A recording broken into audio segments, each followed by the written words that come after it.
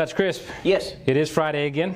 Research Friday? Research Friday. Yes. As always, you'll have the opportunity to check out the link below. But today we're going to be talking about something we've always mentioned in the past, and we've had a few discussions in the past. And it's really how can we help those patients who are suffering from SI joint pain. Which is, if you've ever had SI joint pain, you don't ever want to have SI joint pain again. Yeah, no, it's not fun for the patients. No.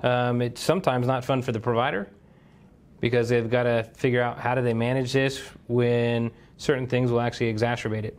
And so the actual topic today is the relation between the transversus abdominis muscles, SI joint mechanics, and low back pain. That is a lot of stuff in a title. Yeah, it is, and it's interesting they included a few other areas with that. Yes, they did. AKA low back. Yes. But I was sifting through looking at this and contemplating some of the SI joint cases that I've seen in the past and figuring out, man, did I manage those the best I could in terms of rehab? Knowing a few of these things that will help it out. And so more specifically, they're talking about what acts on the actual SI joint, what structures act on that joint. Because a lot of times with SI joint pain, a lot of people are like, oh, I just need to do crunches, I need to just do belly pull-ins, or I just need to do some glute stability squeezes. Little squeezes. And this kind of doesn't say do that, but what they suggest is super simple and super easy. Yeah. I mean, I remember going through, obviously, our chiropractic training. It was, you need to mobilize that joint. Oh, yeah. Or the sacrum. Yeah. And I wonder how often were we dealing with a little bit of laxity, not instability. Yep. I mean, the joint is pretty secure as itself, but we were dealing with laxity, and we're prescribing sometimes mobilization to something that actually needs stabilization. Yes. And the question is, when you stabilize that area, sometimes the stability is focused on the lumbopelvic area, the pelvis area, when we actually need to go a little bit more north. Yes, exactly. I completely agree. So what was the simple way they were talking about how to fix this issue? They were talking about addressing the transverse abdominis. I mean, yes, that's the title of the article, but they're really talking about, and the reason why is I don't have my fancy diagram, but I mean, if we've had our SI joint 45-degree angle, the transverse abdominis works directly in relation to that. Yes, it does. And so it acts as a way of tightening that down. So like with the abdominal wall. Like it kind of screws it and sticks it back together. Exactly. It said the abdominal wall is kind of counterclockwise screw that in, while the transverse abdominis directly impacts the stability of the SI joint. And so the question is, how do you actually stabilize the SI joint? Yeah, and what they did is they talked about what they did. They used EMGs, which is great. Yeah, with ultrasound. With ultrasound, and they could actually see what muscles they were activating, but also they could look at it and really detail it out, which I enjoyed. Yeah. I enjoyed it a lot. So, and then they started talking about brace patterns, because if most of the time I was taught, if you're going to brace, just act like somebody's going to hit you in the belly. Yeah. Right? I always told my patients, hey, the same actual description. Act as if somebody's going to karate chop you here. Yeah. Yeah, and then this is even easier. Yeah, I mean, they even looked at that bracing. Yep. And they said, what happens when you brace? And they realized when we actually brace in that same form, somebody's going to punch me, we're actually activating the erector spinae and the obliques more than the actual transverse abdominis. So if you have someone doing that exercise and their SI joint's not getting better, you may want to look at the other maneuver, which is what they call the draw-in method. Okay. So what does that consist of? How do you do that? So that draw-in method really, and they talk about the gravitational load on the transverse abdominis with the SI joint. And so when I understand that, in my opinion, it means you could start off by having the patient seated.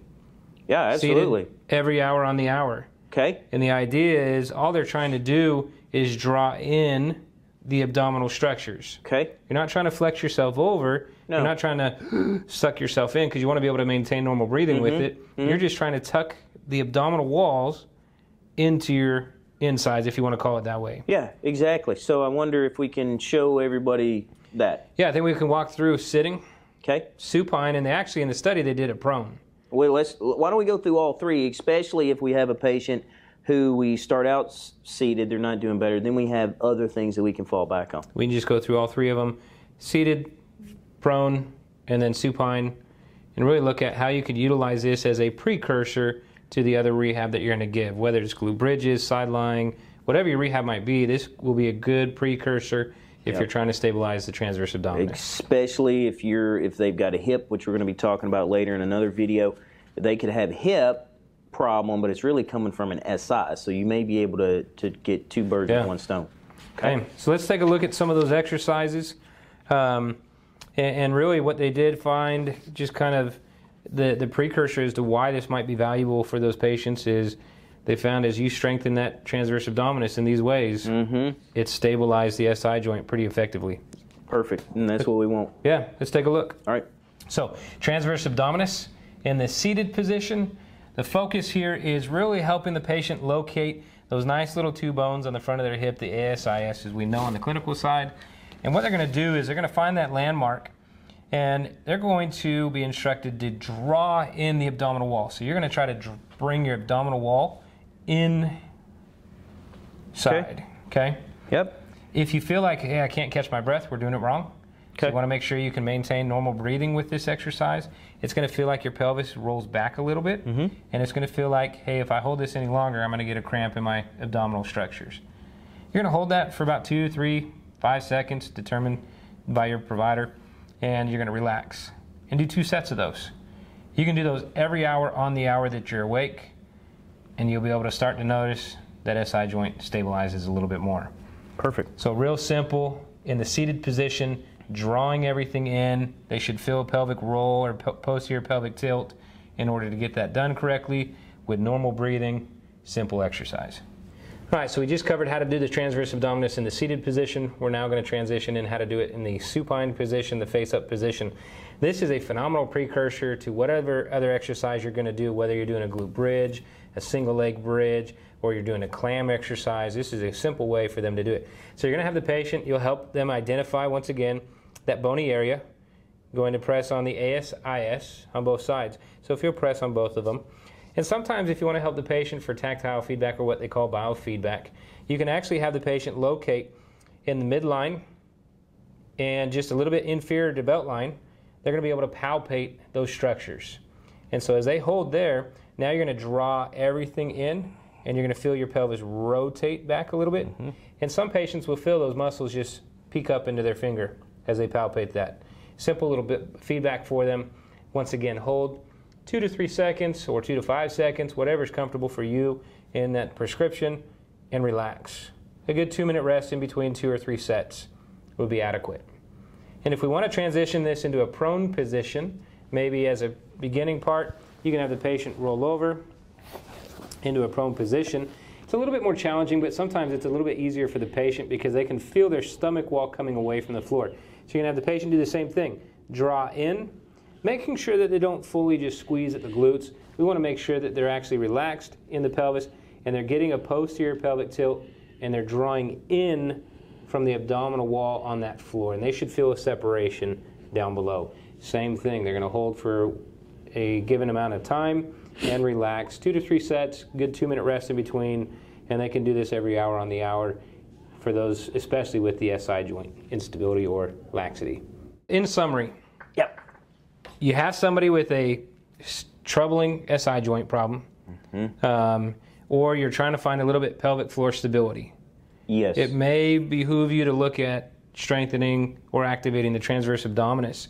And in summary, one of the nice takeaways, when I see this and I understand it, I immediately figure out how can I put that in my tool bag of patient care. Yes. And in the article, they talk about this really method of stabilizing the transverse abdominis and SI joint lowers the recurrence rate.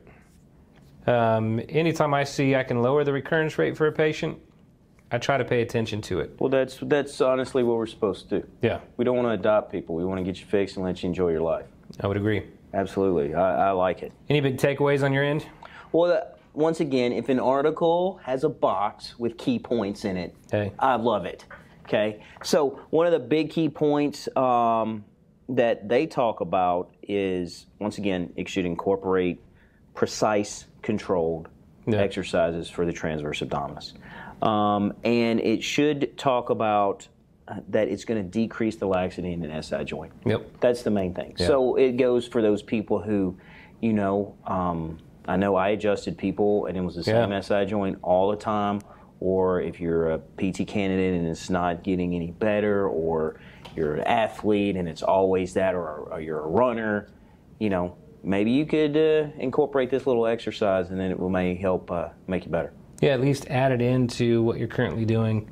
Yes. To try to strengthen it. Absolutely. Great summary. Excited to apply these to those troubling patients with SI joint problems. Once again, if you want to take a look at the article that we just were able to reference, you can take a look at that below. Link below. Otherwise, we look forward to seeing you next time on Research Friday. Research Friday.